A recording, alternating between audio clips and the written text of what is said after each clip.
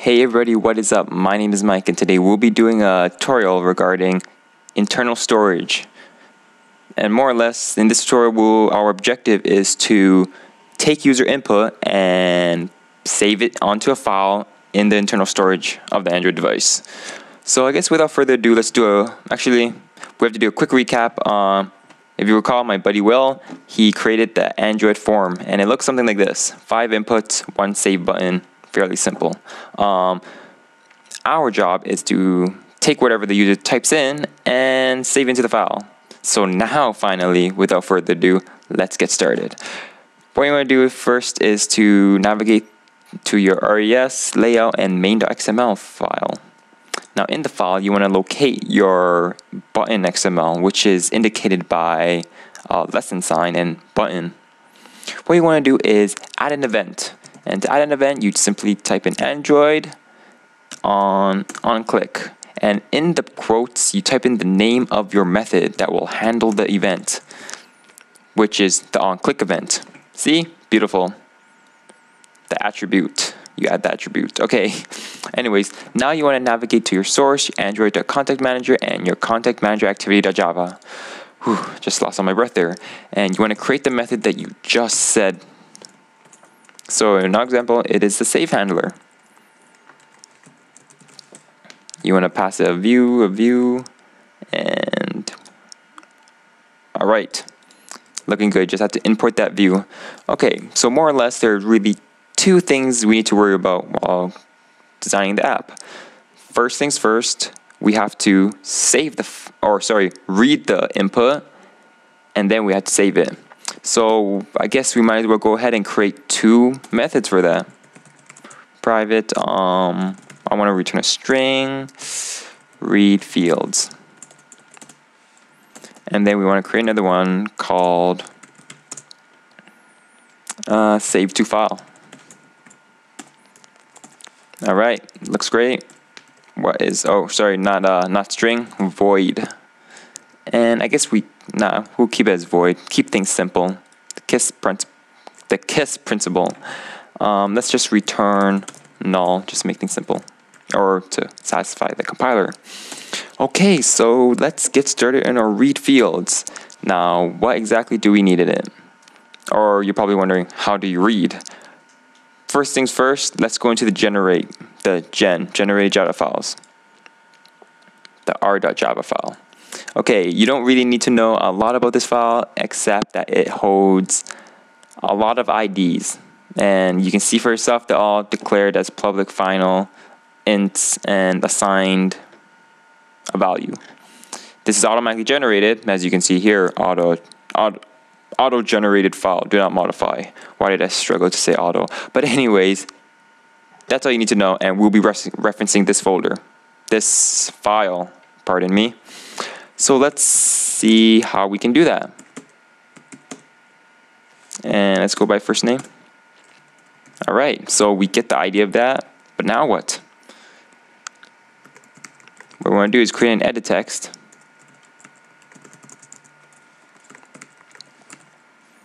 And there's a method called find view by ID. And for those who don't know, a view is just a control. So like your button, your text fields, stuff like that. And we want to pass it the ID. Beautiful, it doesn't work because we have to import some stuff, I'm pretty sure. View, capital B. User mistake. Okay, import text. All right, looking great. So string first name equals text. Come on, no, darn you IntelliSense, you failed me. Get text, pretty please. All right, toString, and we have toString, and this is how you get 1 field. But now we need to get multiple fields. So how are we gonna get that working? Simple enough, just a loop. We will create an array, and we will more or less just assign that array with each and every item that we need. So input IDs, new int. So we have the first name, which I must say looks very beautiful. Let's get the last name.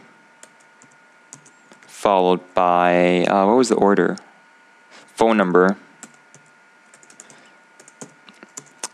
Following that, we have the email. And last but not least, the website. Gotta love IntelliSense. So helpful. Alright, so here we go. Kind of indenting it weirdly so you guys can see it. Now what do we want to do? We want to loop through it. So let's use the for each loop and assign it to IDs. We want to grab the ID. However, since we have multiple fields, we need to return one string. And in our case, I guess we will just concatenate it and return and separate it by commas. So essentially, kind of thinking of a CSV kind of standpoint. So let's just declare our output message, make it empty. And what we want is the text, or text field dot. Oh, why am I doing that? I can just copy it here. All right, there it goes. Now we have the text, but we said we were going to separate each value with a comma. So let's just add it at the end right here. And plus sign. All right, that looks great. So, however, the issue is at the very last variable, there's going to be a comma. We don't want that. We want a new line because the context file will contain a different context on each and every line. So let's just modify our string before returning it. Let's get the substring, start at index 0, and output the message given the length, subtracted by 1. So essentially it just removes that last comma up there. We also stated that we want it on a new line. So let's add that new line. All right, everything looks good, no errors. So let's actually call this method. Looks great. So now we want to work on the saving part. How are we going to save it? Simple. Call the save to field, save to file, I believe I called that. And let's pass it the message, because that's what we want to write. Okay, so now we have the message. We want to update our method to reflect this change. Looks great. So first things first, when you want to save something to internal storage, you need to save it to a specific location. In our example, we will just save it into wherever that application folder is. And a very handy way to do that is with a built-in method. I believe we had to import that method, but anyways, file path. We want to get the file path. Here's the method.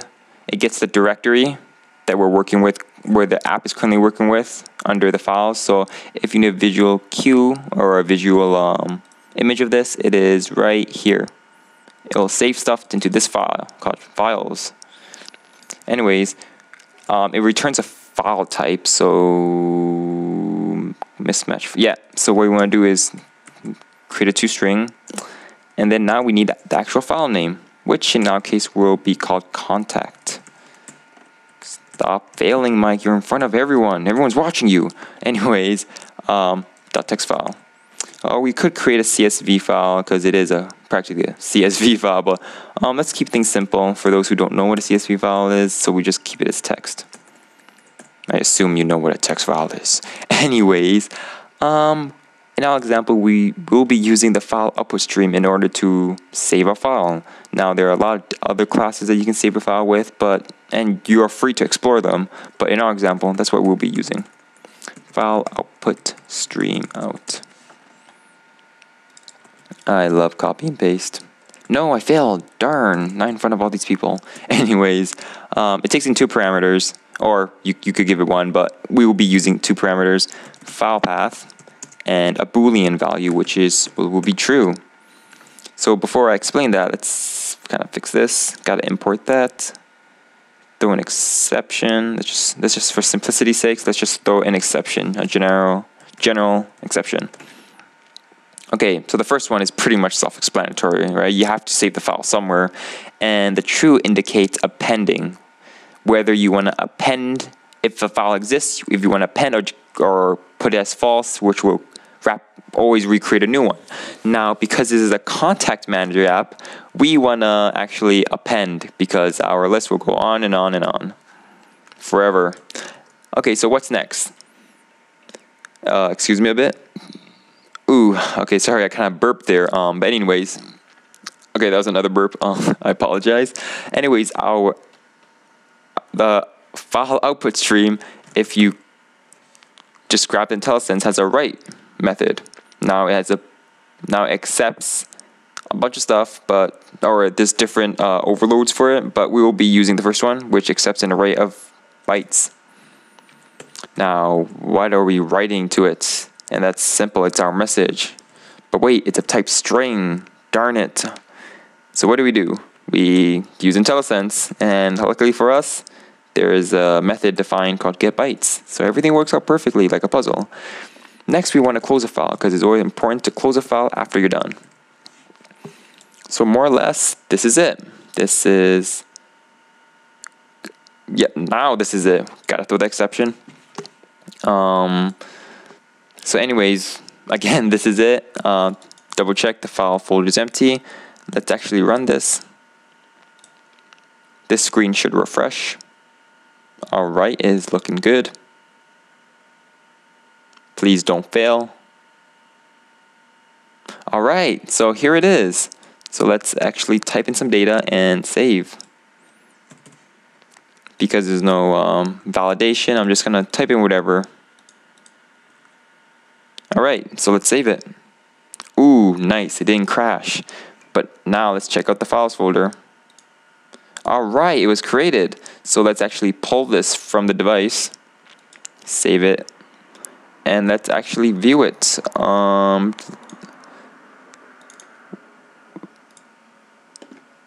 gotta bring my Notepad++ over.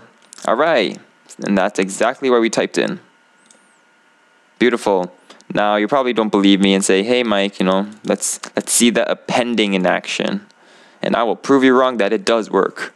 Alright, 1, 2, 3, that's the only thing I changed. I'll save it again. I have to pull from the device. And, yep. And there you go. That is so beautiful, even if I do say so myself. So anyways, this is more or less how you create a file and save it on the internal storage. I hope you guys enjoyed, and I'll see you guys next time.